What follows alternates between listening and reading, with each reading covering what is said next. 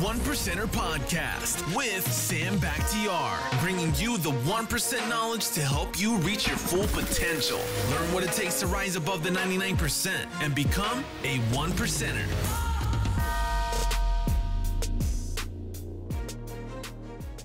Hi guys, welcome to the One Percenter Podcast. This is your host, Sam Bakhtiar, and I have with me right now a serial entrepreneur, an immigrant who came to the United States with a single mom, and all he knew how to do is work. He actually utilized every second, every minute, and he started hustling. And what he's big on is about being in the present and not forgetting the present, because a lot of people, just what we do as entrepreneurs is we're always looking to the future, and we lose what we need to do in the present. The king of leverage, Pejman Ghadimi, welcome. I appreciate you having me on. Of course, man. So I'm fascinated with your story because we have a lot of similarities, right? So, tell me about a little story, because I know I came to America. We're from the same country, Iran. Right. I was born in Tehran, Iran, and I came to the United States in 1985. When I was 11, we kind of escaped the war with my single mom. It's crazy because in our culture, like, you don't see too many single moms. It's like they don't get divorced, that. So I know that was a big deal. Can we talk about that a little bit? Sure. So I left Iran, I think it was about 86. Okay. 85, 86. And we were trying to come to the United States, but obviously that door was closed. Yeah, you can't go straight to the United States. The door was closed. Yeah, exactly. And so we ended up in France. And France itself was very different because my mom, you see, we were pretty well off in Iran, meaning like my grandpa was like some colonel in the army and stuff, and they had ties to the Shah and everything. So we were well off, not like super rich, but we had servants, we lived well. So when we left Iran, my mom wasn't really doing that well with my dad, but my dad was in a good standing with the government, didn't have any issues. He ran a bank, but my mom on the other side worked for a weapons company that worked for the government, and as the government changed, that became a big deal. So she was actually being tried for treason. And so she was about to get literally executed, and before that happened, we fled, to Turkey, and then eventually ended up in France. And so what was supposed to happen was my dad was supposed to stay behind, sell my mom's assets and whatever she had so that we could all live in France and continue living. And unfortunately, what ended up happening is he kind of had a different plan, just didn't share it. And so my mom left and was expecting her money to get there and kind of surviving. And a month after we moved there, we realized there's no money coming, there's no dad coming. So it wasn't a bad thing, all that happened. What is a bad thing? Well, it was a horrible thing for the moment, For the moment, right? But I always say sometimes life seems harsh now, but we don't realize its impact until 10 years later when we look back and we go, oh my God, like, I'm so glad this happened. And I'll tell you what was really interesting is that when I go back, like, I met my dad for the first time when I was about 31 or so in Dubai. Like, he couldn't come to the States, so I went to Dubai, and he wanted to meet me. So I was like, sure, I'll talk to you.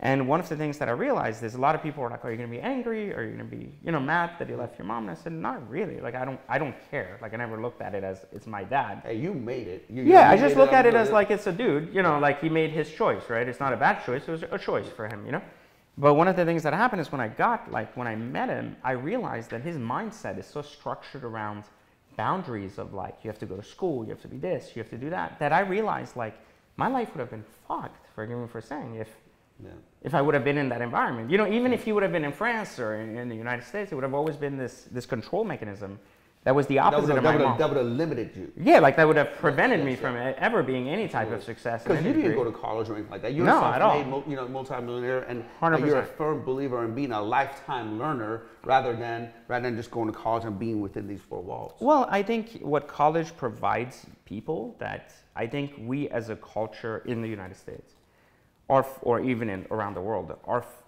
force ourselves to learn, meaning we need to be forced to learn because people don't want to learn. So I think what college does for people is it gives them a way to force that learning and to say, I'm incapable of learning on my own. So I need someone to tell me what to learn, because I'm not self-sufficient. Now, in some cases where you have to learn medicine, law, and some of the baselines that require you to operate within society on other people or around other people, then yes, there's a need for some certification from a college. Makes perfect sense. You would expect it. I wouldn't want a doctor to come operate me if you didn't have 3 degrees from Harvard or something, you know. But at the same time, I think that we have become so like leveraged on this idea of learning by force that it becomes the easier thing to do. You know, it's like, hey, I'm out of high school. Instead of figuring out a plan, this is the easy route to take, which is just go there and continue to do what I do. And because of that, then our expectations around learning also change. It's like, well, I'm paying this, so I'm entitled to a job. And it's like, well, not really. You know, like that's not how that works. Bro, so. I don't know. With me, you know, my mom was that controlling one. You know, because you know my dad wasn't around. My mom was asked me. I remember, you know, mom was like, in life, the typical Persian mother. You have to be either a doctor, lawyer, engineer. Because if you're not any of those, you might as well just you know be in a bazaar. You know what I mean? You know what I mean? That's what they tell you, right? And then she walked away and she says, you know what? And I prefer a doctor. And I knew that I didn't want to operate on people. I knew that I didn't want to drill somebody's teeth. So that's why I went and got my degree, thinking that but when I get my degree, you know, money's just gonna come. That was what was the painted picture for me, you know. And then all of a sudden, you know, I get this diploma. I'm in credit card debt. I'm in student loan debt, and all these creditors are calling me. I'm like, hey, I'm a doctor. Where's the money? You know, but what they don't teach you is about grit, about perseverance, is about business, marketing, and be able to just set your own path. Well, you know, I think education gives you survival. Practice gives you leverage. Yeah. You know, and So true. and that's one of the big disconnects for people is that this is the same disconnect people have about education in general. They believe education, or in any degree, is sent to help them like be successful in life, when really education is there to help you survive. Yeah. And I think one of the things they don't, when I say education, I mean formal education, to be fair. I think one of the things people don't understand is that they think that the government and the school system is built to help them succeed, when in reality, it's population control, because then the government gets to put people 4 years through college as students, and they don't have to enter the workforce, so the unemployment rates stay I never thought of it fair. that way. So think about it, like all they're doing is delaying like the entry into the workforce for people that would have nowhere to go. So instead of collecting unemployment, being lost, being whatever, they're like, well, those people don't count. You know, so we have X amount. That's why the education system is being caught on now, where people are like, oh, I'm not going. And colleges are struggling and they're raising rates because they're like, well, that equation is no longer a one-to-one. Also, times are changing. You know, I think Right, exactly. education was for the industrial age. Exactly, You know, right. where you had to know a certain skill to work for a certain 100%, company. exactly. And now we're not in the industrial age. We're That's in, over, We're yeah. in the information age. Yeah. You know, so you know, so on one of the interviews I was watching you said that you only knew one thing, that you didn't want to be broke. That's all I knew when I was a kid, you know. I didn't know what I wanted to do. And Pejman, I was dying, you know, and it's so true, you know. It's like, you know, all I knew, I don't want to be broke. You know, I knew that's all I knew. That was my goal, not to be broke. And I put a plan to maximize every hour, every second to be able to do it. Yeah. I remember you saying something like, you know, you were working at a telemarketing company, you know, and then in between breaks you were washing cars and you were figuring out how to do that. You know, a lot of people don't understand that. A lot of people, you know, when I was watching your interview, I was like, well, a lot of people don't understand that. It's all about maximizing what's in front of you right now. Not, you know, I'm all about the big picture stuff. I'm all about setting big goals and all that kind of stuff. But you set a big goal and you reverse engineer it to every second of every day of what you have to do. Yeah. Is that what you did? That's exactly what I do. And I think one of the big mistakes other people make towards their own goals is that they're more concerned about making $1 million than they're concerned about making $5,000 when they don't have $5,000. But what they don't realize is that in order to make $1 million, you have to first make 5,000. So they're so focused on, I need a plan to making $1 million, that breaks down the path being so far from reality, you know, which is like a normal person would look at it and sit there and be like, well, I want a company that makes $10 million. And I'm like, that's great. When have you built a company that made one sale at $100? And they go, well, what do you mean? Why would I want one sale at $100? Well, because you need to make one sale to time it by 6,000 a month to be in a position where in 10 years you say, I'm now making $10 million in my company. But I think it's so easy to get lost in this idea of big numbers that the small work doesn't look exciting anymore, right? It doesn't, but that's the small work that leads to the big numbers. So that's what people don't realize. Dude, this is a story of my life. This is what I've been preaching. I thought I was the only one that thought. No, I read your stuff on Instagram and I'm like, fire emojis. It's crazy because, I mean, bodybuilding or fitness or weight loss is the same thing. If I came up and said, I want to lose, let's say I was 100 pounds overweight and I want to lose 100 pounds, first of all, you're going to be like, okay, 100 pounds by when? Right. Okay. And then how much I need to lose every month, how much I need to lose every week, how much I need to lose every day, and what do I need to do? What actions do I need to do? Yeah. What exercises, what machines, what, what diet, etc. But I think it's easier to be excited about the 100 pounds you want to lose than to look at the 6 exercise machines that don't look exciting and be like, I need to not have that ice cream, I need to not have this, and I need to hit these 6 machines, 40 reps. And what happens though in the mind, right, is that the $1 million, the 100 pounds is exciting because we envision the result, right? And we say, well, if I had $1 million, I would have this house, I would have this.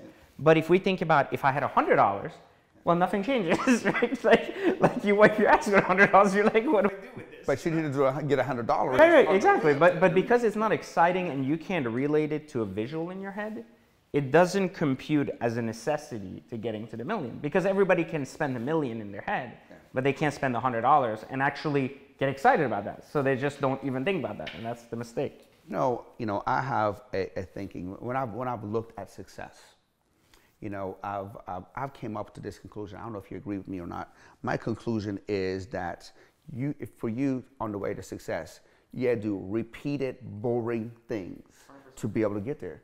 You know what I mean? If I want to, get in a bodybuilding shape, like I want to get the best, I got to have a plan to be able to follow. When a boxer is getting ready to get in the ring, they have a 12-week cycle of exactly what they need to do, same old repetition, boringness to be able to get there.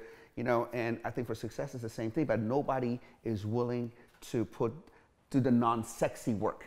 Everybody wants the sexy part, but they don't want to do the non-sexy part. Well, I mean, the non-sexy part is what leads to the sexy part, right? But I think that's, again, flawed based on society constantly telling us you have to be passionate about what you do, which is true to some extent. You have to love kind of the idea of what you're about to do, right? But the path to getting there, you may not love every step of it. A lot of people are like, well, I hate sales, so I'm going to hire someone for that. I'm like, yeah, you're already done. Like, it's not going to get anywhere. If the first thing you're saying is as soon as I'm not good at something because I don't like it or it's not comfortable, well, the first thing I'm going to do is hire someone else who's going to take that discomfort away from me. I'm like, that's not how business works. Like you're not there yet, brother. Yeah, you're not there yet, brother. You can afford to do that. You're not there, brother. And you need to learn how to do that to then manage a team to do that. So if I didn't know sales, I couldn't build a sales team and say, here's some coaching about how we sell my product, right? Like, so I think one of the big things that people don't realize is that in order to get to the light, you might have to walk through the dark. And the discomfort you experience in the dark,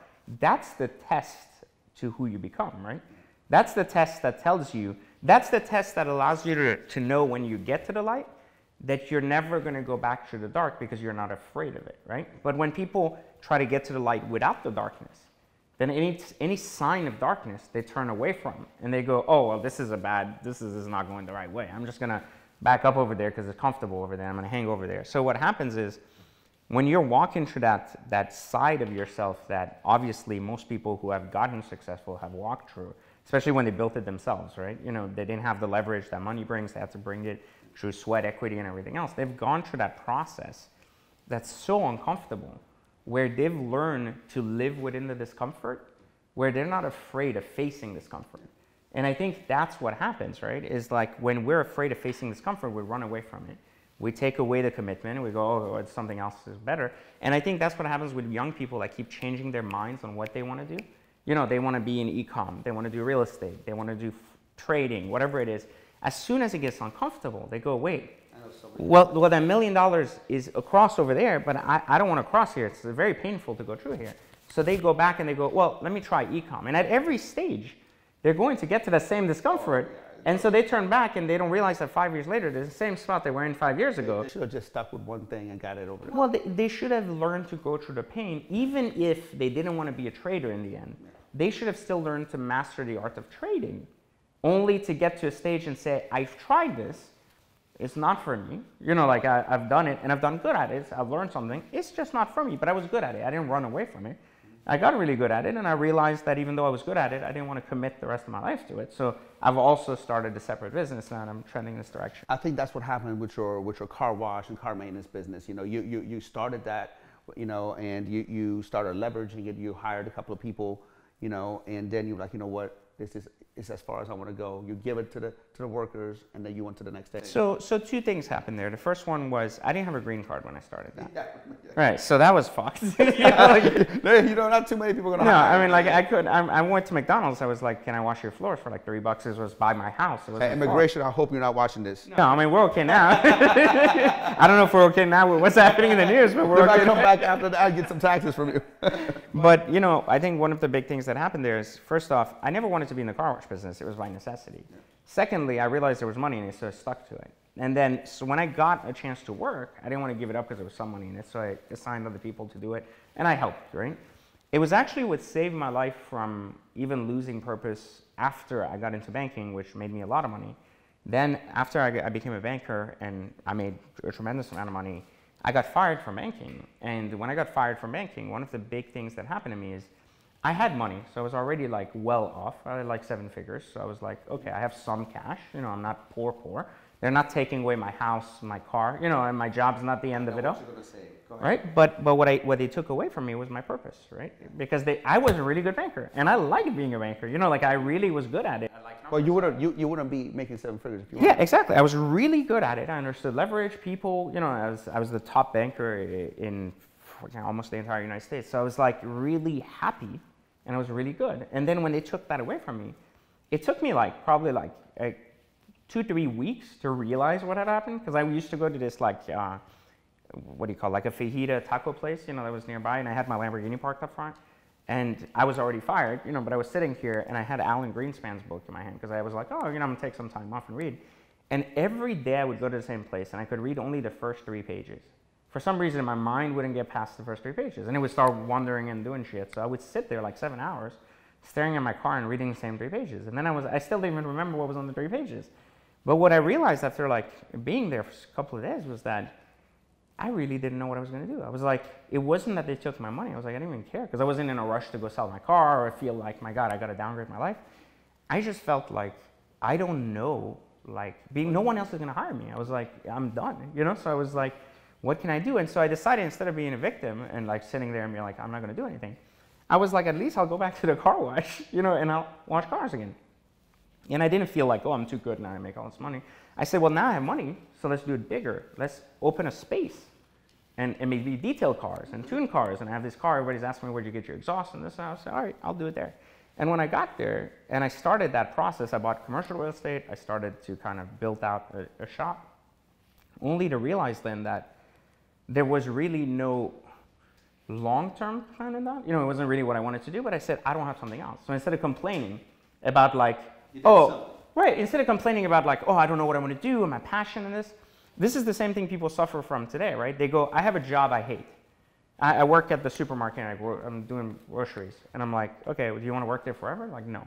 They're like, that's why I don't put an effort. And I'm like, that's a problem because you committed to taking that job. Someone paid you $12 an hour, $10 an hour, and you said you would commit to picking up groceries and doing that. And now you're dishonoring yourself by not doing what other people are paying you, right? I agree with you more. Yeah, so I did the same thing. I said, I'm not going to be a victim. I'm going to work. I'm not going to care what the prestige of it is. Fine, I'm not wearing a suit. Which is huge because a lot of people, once they went to a certain level, they can't come back.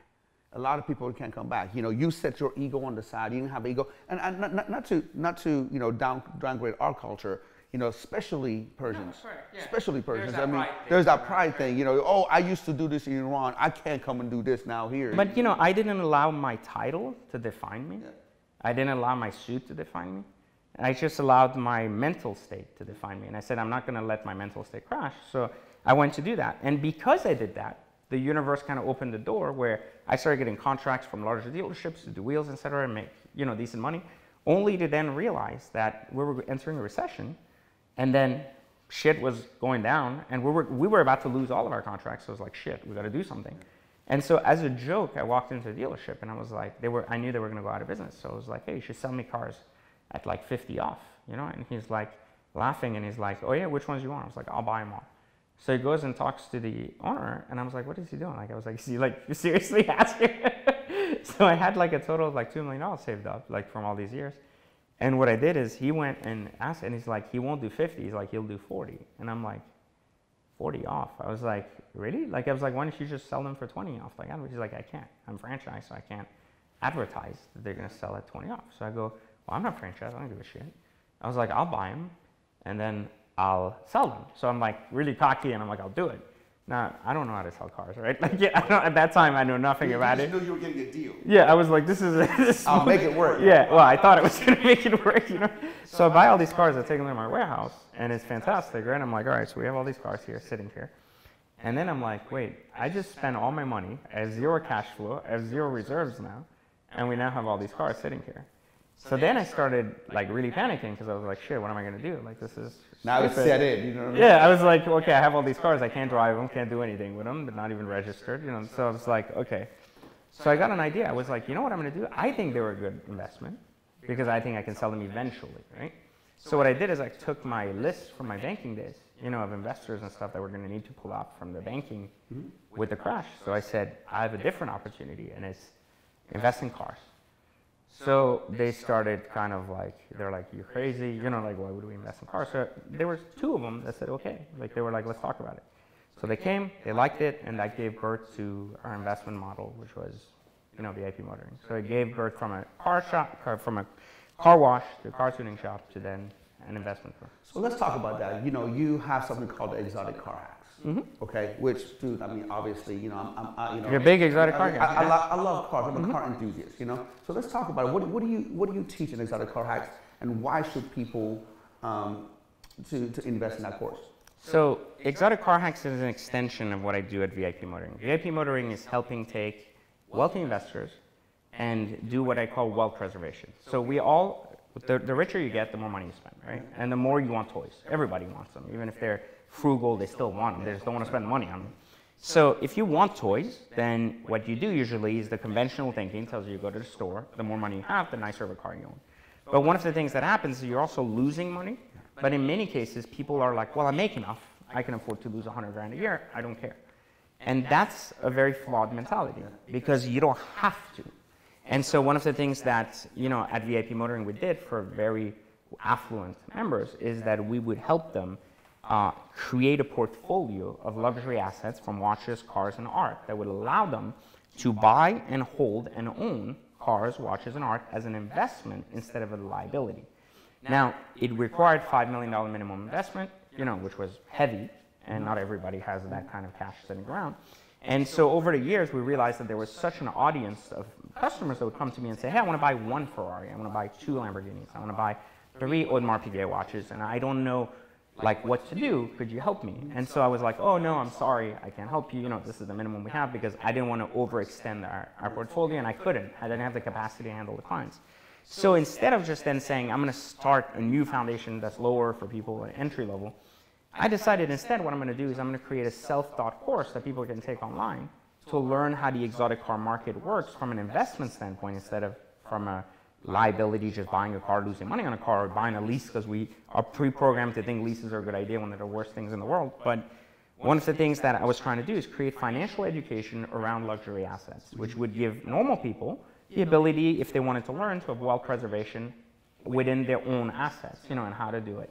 And so this gave birth to Exotic Car Hacks, and it's ultimately the power of understanding all the financial leverage that exists between banks, margins on cars, understanding which models and so on and so forth are better investments than others, and which are the right ones to invest in. And so all of that together gives a normal person who previously thought they could only afford a car that they could lease, now the power of the knowledge is in their hands to understand how the finances work around these things. And I don't just mean financing the car, I mean the finances of how the money flows in the equation. Sure, yeah. And as a banker, I felt the more educated you are about how the money flows, the more creative you can become about understanding which cars to buy, how to buy them, how to turn them, and how to make sure you create investments for yourself instead of liabilities in your garage.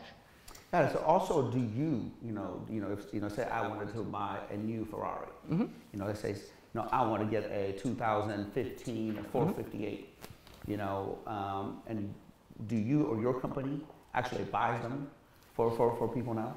So at Exotic Car Hacks, we help people acquire these cars if they're members, because we want to make sure, one of the big things I wanted to do is not become a car broker, because I was like, there's too many headaches and I don't want to do that. So one of the things we did is we said, if members are going through the course and they learn the concept and they go, I need help acquiring this car because I'm still kind of cloudy and I haven't done this long enough, then we offer a service there that's extremely affordable. It's like $1,000, and it helps people have us walk them through that process with whatever car they choose, as long as it fits the model. Now, I do that because I want serious people who have taken the course and who are not just like, oh, I want you to do it for me. Like, I don't want to do that, like, because I would get paid a lot more money to do that than $1,000, you know? So the point is, like, we offer it only on their first car as a means to helping them make sure they're using. You kind of spoon feed them for the first one. For the first one, and then it's like after that you can kind of run through it. And the system works really well when coupled with watches and cars, because there's huge margins in making money in watches, and there's huge opportunities to drive cars without having the cost. So as an example, like, let's say I have an Aventador Roadster, right? I bought for 320 grand a year ago, and I just sold it for 335 after putting 6,000 miles on it. So that car was driven 5,000 miles for the duration of the first 5 years, its existence. I didn't own it. Someone paid almost 650 grand for that car, fully loaded. So that depreciation took place. I bought it. It was in perfect shape, didn't have a single issue. I had my strategies to make sure they don't break down, they don't have this, etc. And then I drove it for like a little bit under a year. I made 15 grand. I got out of it. And I got an Aventador literally, and I got paid $1,000 a month to drive it, you know? So, and you look very cool doing it. Yeah, and it's like, it's okay. Like, it's very passive. It's not like I have to sit there every day, like do some kind of work for it. It was like, I bought the right car at the right time, at the right dollar, using the same strategies I teach. And I do this in my own life, right? You've seen it on social media. I always have 6, 7 new cars, and I'm always kind of getting in and out of my own cars to show people that it works. And every time I'm testing new cars, sometimes I'm like, hey, I don't know if it'll work with this car. So I become the guinea pig for it. What are some of the brands that, you know, as far as cars are concerned? I'm just asking for myself, and I just have nothing to do with the podcast. You know, I love. You know, I was looking forward for you to have being here. But as far as like, what are some of the top brands that you can do that with? Everything, as long as it's an exotic. Maserati, Ferrari, Lamborghini, Aston Martin. Doesn't matter. It's more down to the strategy of what years to buy, what options to buy, and what dollars to pay for those cars. Like understanding how to read stickers, understanding how much dealers pay for those cars. Not a lot of people would say, well, on the surface, Exotic Car Hacks looks like you're saying buy cars cheap, sell them high. But we're not. That's called a dealership. A dealership buys the cars low, sells them high, because they're not consuming the product, right? The guy is not driving the car every day for 7 months in order to sell it. He's parking it as a dealership, and he's saying, I paid $350, hopefully I make $380, I make some margin on it, we in business, right? And we can keep building a nicer building next year. But the way we're talking about Exotic Car Hacks is actually the consumption of the product, right? Which then differentiates the product at the time of sale. Because if you buy a car with 3,000 miles and you sell it with 8,000 miles, there's a significant price difference in a Ferrari that's low mileage 3,000 miles to a Ferrari that's 8,000 miles. And the question becomes, how do you get that mileage for free? Meaning, how do you drive those miles? And that's the big difference. So it's how do you buy it low, still do the driving for the year, and not only lose the time that it would have taken to sell it, you know, like all this that year, in addition to adding the miles, and then can exit the vehicle at the same cost, or in some cases more. Like there's got to be a formula to it, and it looks like you already got the formula. There's a magical formula to it, and it changes based on each model, makes, etc. But we teach people how to identify the formula for each, so they learn how to become asset managers of their own luxury goods. It's crazy because I was looking at, you know, 458 yesterday. Mm-hmm. And I love that car. You know, so somebody said that they're thinking that that's going to be a collector's car because it's going to be the last normally aspirated engine Ferrari had. I agree. So I was looking at them, and my God, man, you know, they vary so much. Like, say you were looking at the 2014s, right? Mm-hmm. You know, you can see one, you know, with 5,000 miles that goes as low as, let's say, 220. Mm-hmm. You can see one, the same exact miles that goes as far as like 270, mm-hmm. you know? And I was just thinking, man, you know, obviously it depends on the option, all that kind of stuff. What differentiates such a big gap?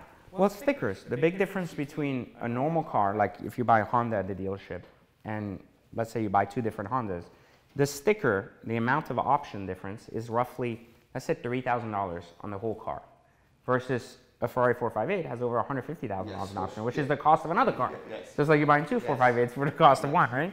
So what happens is a lot of people go, well, if I buy the cheapest one, then I'm safe because I bought the best deal in the country.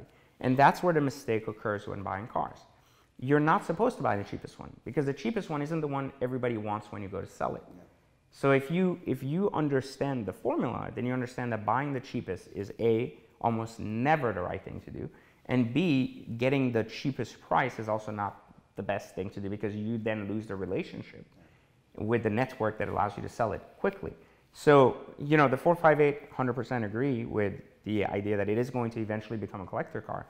And I think, again, part of this is to understand that your intention with the asset matters a lot too. Like, is the 458 going to be a collector car in a year? No.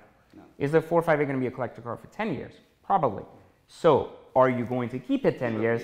Like, if you're like me and you get bored of cars every 6 months, does it make sense to buy a 458 collector grade, put it away for 10 years? Of course not, because I look at it and I'm like, why did I buy this? Like, I don't want to drive it anymore. So I think that's how we have to think about the entire game, right?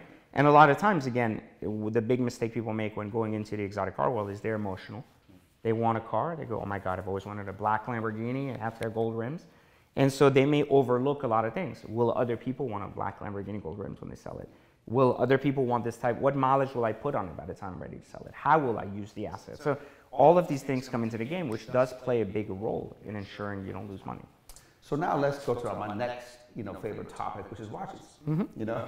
All goes hand to hand. Yeah, it's funny. Like, we have this same, I don't like art too much. I don't know too much about art. I can't never justify paying, a lot of money. Well, watches and cars are art. Exactly. That's the beauty. Yes. That's it. Like, it inspires a state of what I call rausch, which means that it allows you to survive the real world because you see beauty in the things that you don't exist out there. So about watches, so I know you have also a program for the watches. Let's, can you tell us about that? Yeah. So watch trading it goes hand in hand with cars because watches are not like cars. Cars go through what you call a time depreciation slot, which means that over the years they'll drop and then time depreciation will end.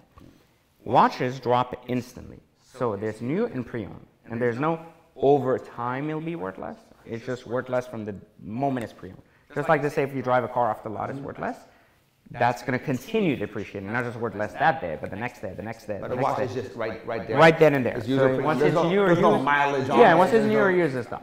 So then what happens is condition matters. The other thing that also matters is demand in the long term, like short term, exclusivity, etc. There is a much easier formula for watches, and there's a higher volume because there's more liquidity. And so when you think about the liquidity aspect of watches, there's a larger audience for watches than exotic cars. And watches can also be played at all levels, $2,000 all the way up to $300,000. So you have a much wider audience, mass market versus exclusivity, etc. And as a result of that, you have more trading happening. And when you have more trading, you have faster trade turns, and so there's more liquidity and money being made in margins. So for that reason, the average hold time for me for a watch, if I'm trying to sell it, is 5 to 6 days. The average hold time for a car is 45 days. So I could technically move 7 times the amount of watches, in that same amount of time. So I think that there's a lot more money to be made in watches, and it's not, you can wear it for like 5-6 years because time does not play a negative role in any way. And supply and demand will determine where values are in the future, but you can predict that very easily based on production level and so on and so forth. So out of all the watches that you have, what is your favorite brand? I'm just asking for myself. So I love this watch. This is one of my favorite watches. What is that? It's the Richard Mille, what they call the Dizzy type. Oh, wow. So this was the reason why I love this watch is because I love watches that tell a story, not watches that are just like status driven. Like a lot of people will be like, I want to wear a $200,000 just because. And I don't care about that as much. I think watches are an accessory to men to tell a story about what they believe in. And Richard makes a lot of beautiful watches. They're very popular and they're like higher pedigree of watches. They're like 200K or so. And one of the things that happens with Richard watches is that they're about innovation and engineering, which is something very different from other watches that are about tradition. So with a lot of their watches, they're about function in F1 or in tennis or in everything else. This is the only watch they did that was actually inspired by a 19th century poem by a French guy called Time. And what was interesting is that the poem was about how rich people can buy their time, so therefore they no longer need to keep track of it. And so there's a feature on here, when you press this button, you'll see that the dial changes. So now it freezes time. So the dial every 10 minutes will switch and be completely random. And anytime, you can click this button again and it will have kept time for up to 50 days. So it'll go back to what time it should have been at the time you stopped freezing time. Is it useful? Absolutely not. Doesn't do shit. But it's extremely like poetic, and it just means something. It's also the only watch they built that is a round shape instead of a square shape, and I don't like square watches, so it kind of worked for me. All right, so if you don't mind, can we use that as an example? Sure. Okay, so if you would have went to a store, I would have bought that. How much? 120. 120. How much did you pick it up for? 75. 75. And I will guarantee that you would probably can sell it today if you wanted to for it. 98 to 100. In 5 minutes. So you just made 23 grand? In 5 minutes. If I try to sell it, maybe 110. Meaning if I stick to it till the right buyer comes. There's not one for sale in the entire country. Wow. So for those of you who are listening, he just bought a watch that he can just literally turn around. And I can wear it. The longer I wear it, the more it's worth. Now, is that a rarity, or this kind of stuff is available all the time? The margin, 20, 25% all the time. Wow. Doesn't matter you're spending 2 grand or you're spending 100 grand. So if you were going to go sell that watch, why would you even list it? I wouldn't. That's the idea of the exclusivity. You see, one of the things people don't realize about watches is people want watches. So you don't have to try to sell them. People already want them. You just have to get them in front of the people that are willing to pay for them. Got it. And if you, would you be a normal person walking down the street, living in an apartment, driving a Honda Civic, and wearing a 200K watch? Probably not. But if you are in your Performante, in your G-Wagon, in your 488, and you run into a lot of friends, you're friends with a lot of other successful entrepreneurs, they have watches. Yeah. They see it on your wrist and they go, holy shit, I've been looking for one of those, I can't find it. How much do you want for it? Give me anything over 100 for it. Okay, then just made 20 grand. Now, if you're not attached to it, because I always say you can't be emotional about stuff. Oh, that's the only thing. Yeah, that's the only thing. That's the only thing, man. I have offers, on my 488 and all that kind of stuff. And every time, one of my friends wants to buy it right now for me, and I'm like, I'm not returning his calls right now. I'm not returning his calls because I'm like, oh. You have to realize that things can be replaced. Yes. And I get that some things are harder to replace than others. But when you get good at this game, you start realizing that everything has a replacement dollar. Yeah. So you go, if I really wanted one, could I find one for 100, right? Yes, probably. But could I find another one for 70? Probably not. So if I sell it for 100, and if I really miss it and hate myself for selling it, I'll buy another one and forfeit the profit I made, right? And just say, okay, it is what it is, right? And I'll just break even next time, right? But what I'm saying is that the idea is that once you get just attached to the watch, you lose. Once you get emotional to the car and you go, right, anything. Once you can't be emotional. Exactly. So you got to look at your assets the same way. And you can't be emotional about money or you lose it, right? You can't. Same when you're making business decisions. You got to have a strategic, logical approach to your business. And we're so good at doing that, right? We're so oh, I'm there. I'm not going to spend this. I'm going to do that. But then when it comes to our own life, we're like, oh yeah, oh my God, I love this house. I'm going to spend 10 times more on this one to live here, and so on and so forth. Even though the one across the street might be exactly the same, just slightly different, and you'll make 300K instead of losing 300K, and you're like, yo, but I really want this one, And so what happens is when people become emotional in their lives, then they tend to, as a result of that, make bad decisions around money. And it's the same thing regardless if we're talking about someone buying a crib for their child that they don't have that much money to buy, or that they're buying a Ferrari. It's just this new mindset of not being a consumer of things and being logical. Well, I know you're author of 2 books, and I have them right here. Yep. The Third Circle Theory and Radius. Yes. Okay? So I'm halfway done with the Third Circle Theory. If you look at it, it's been in the sauna. Whenever I'm in the sauna, I'm in there. That's my sauna time. It's sweat on and all that kind of stuff. Good thing I give you the hard Yeah, exactly. And I really appreciate that, And so on the Third Circle Theory, from what I'm getting, is basically you're telling people just to open their eyes. Yes. Basically be observant of what's going on, because there's opportunities everywhere. I think the best education in the world is through you paying just attention to what's happening around you. Because I think a lot of people these days, they're just they're just not seeing, their eyes are open, but they're not seeing things. Right, because this is the concept of the book is the idea that every human being has a path to being self-aware. And a lot of podcasts, Instagram and stuff always talks about this word awareness, and they keep mislabeling as self-awareness. They go, if you're aware, you're self-aware, and that's not true. Those are completely different things, right? And I think one of the big things about understanding what the third circle theory is that there's an actual roadmap to how awareness evolves within the mindset and enables itself to link to what you see. So every human goes through these three basic, or has the capacity to go through these three basic things. Some do not even get past the first one. And it's this mastery of circumstance, the mastery of society, and the mastery of life. And if you try to overskip one, like if you go, I don't like society, I don't care for this, I'm just going to go and master life, you fail. Yeah. And you fail because you never really enter a circle. You just kind of roam around it, and you never really can find the growth you see. You know, and my it's kind of like the guy, you know, winning the lottery.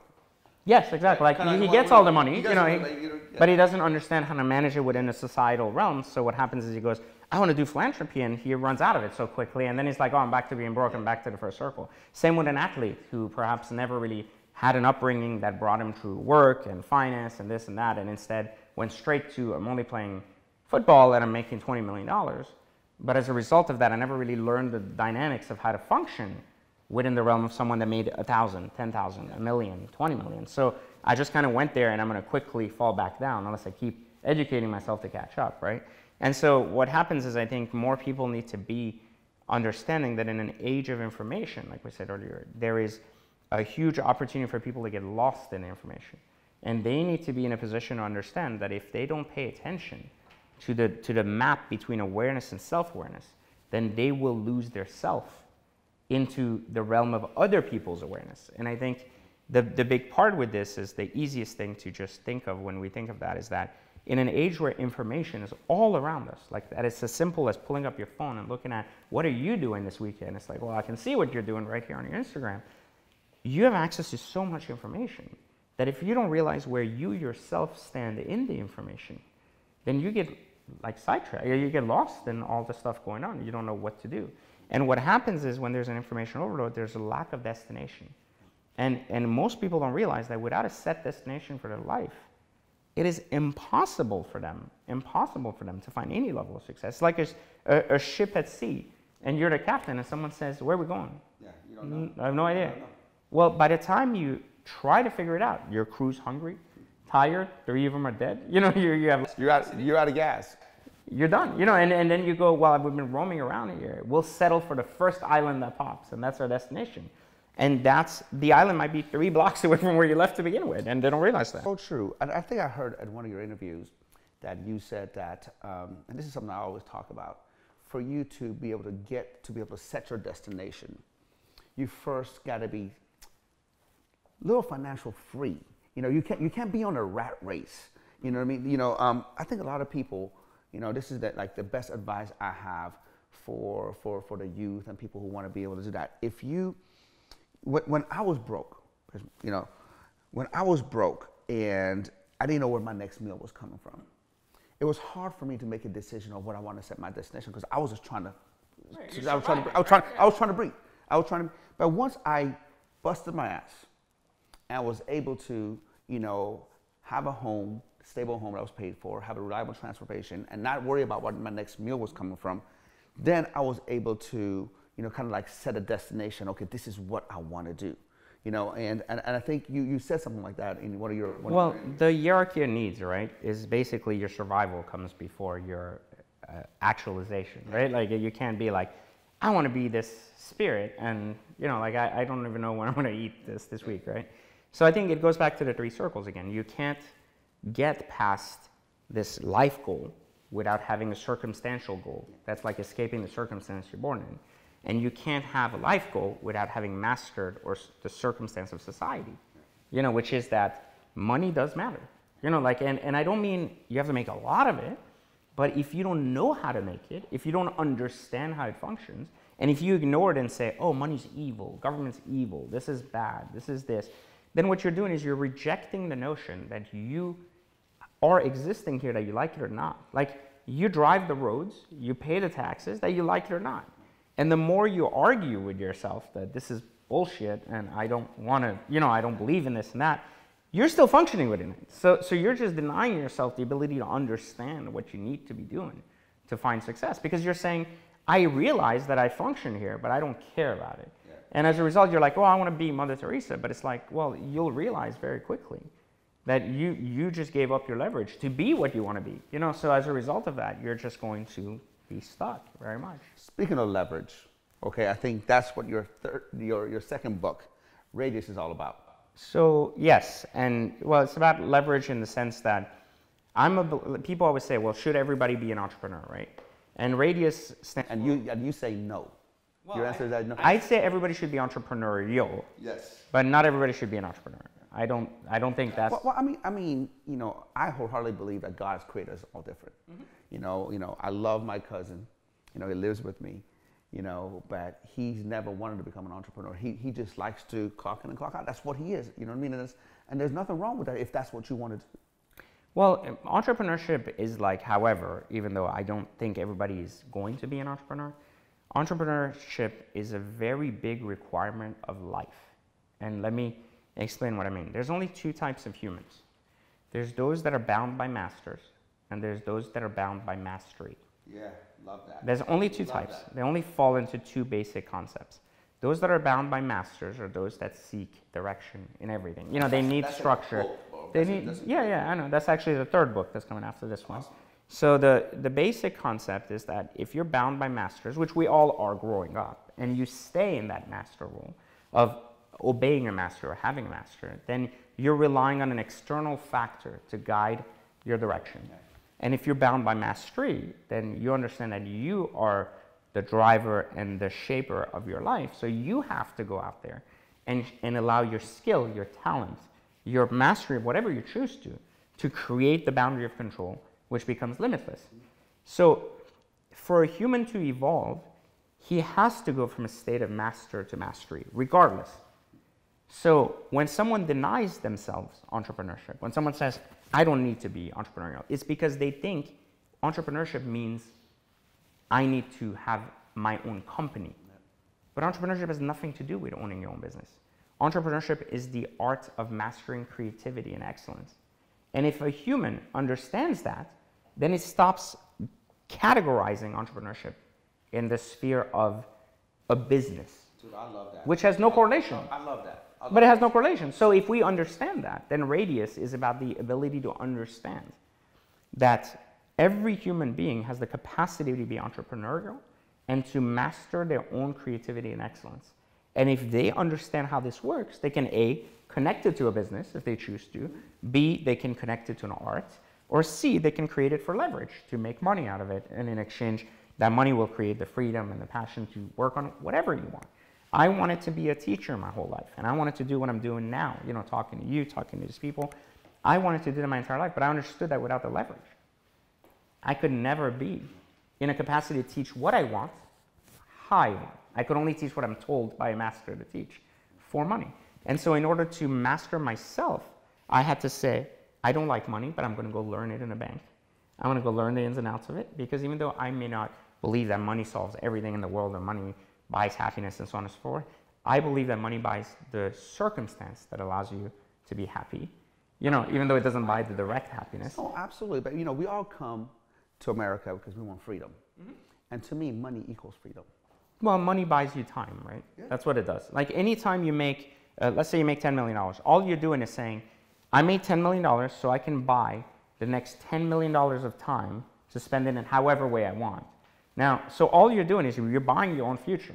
Yeah. You're saying, but that's the same thing again, saying you're bound by a master, and now you're bound by mastery because you no longer rely on a master to feed you, right? So you go, now that I'm bound by mastery, I have $10 million to fuel that mastery into whatever I want to do.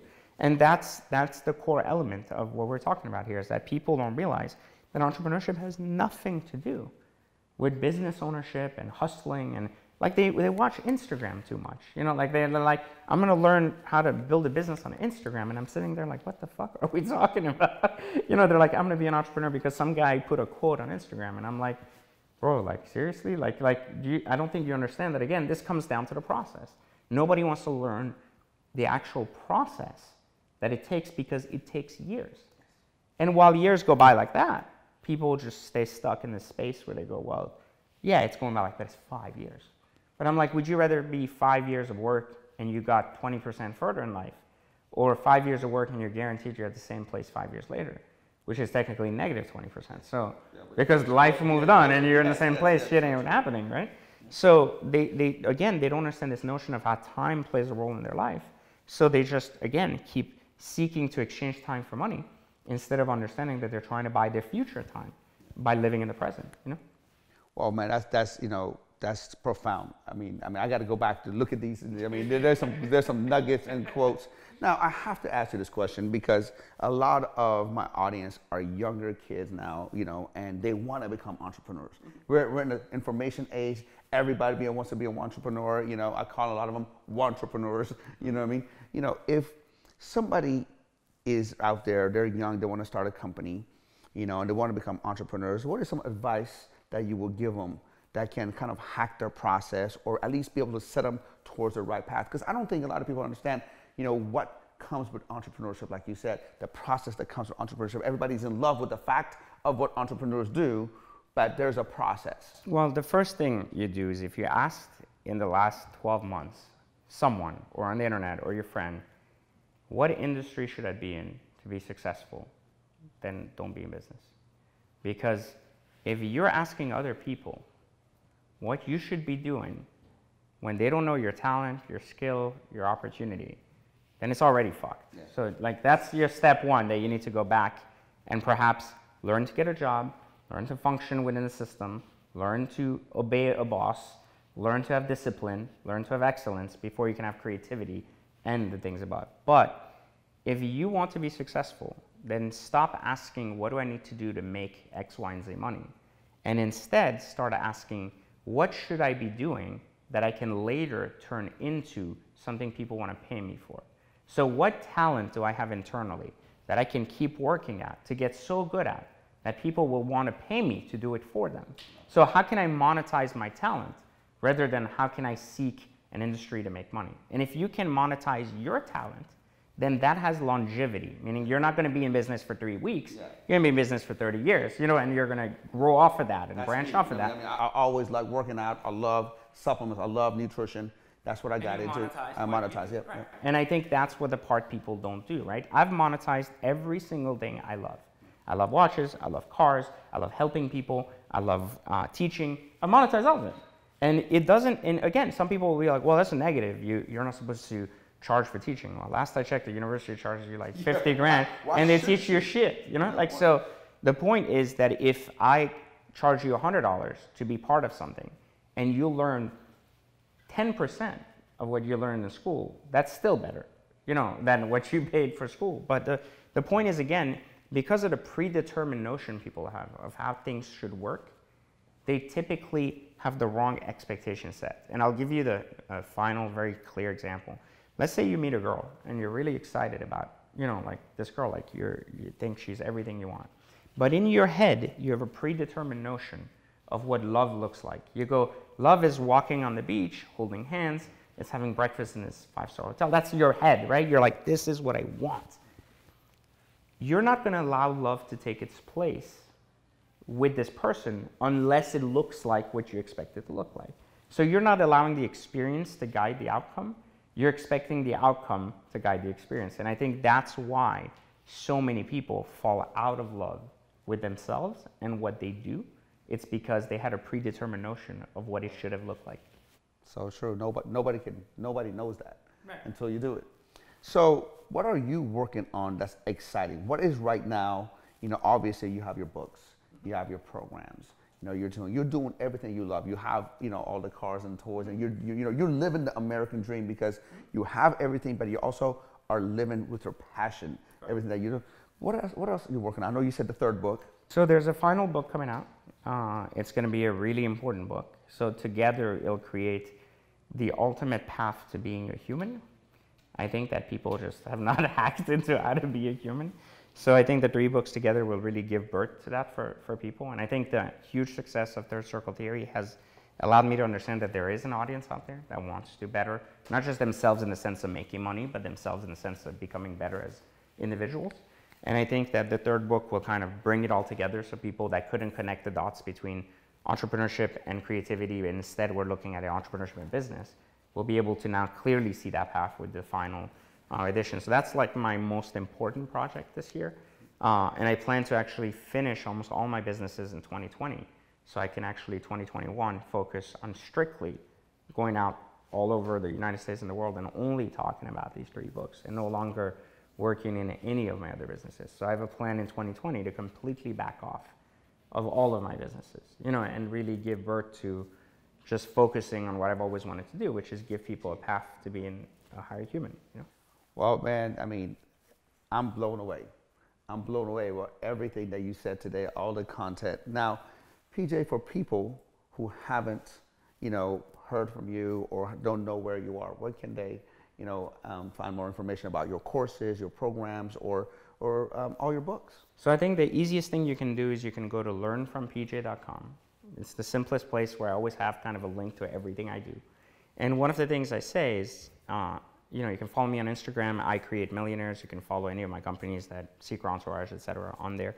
But one of the things that I recommend people do more than anything else is before you reach out to someone to mentor you, before you reach out to someone to take their course, or even take a course or learn something, investigate why you want to learn a trade or skill, right? And if you think there's value in learning that trade and skill, then go into it with an open mind and willingness to learn it.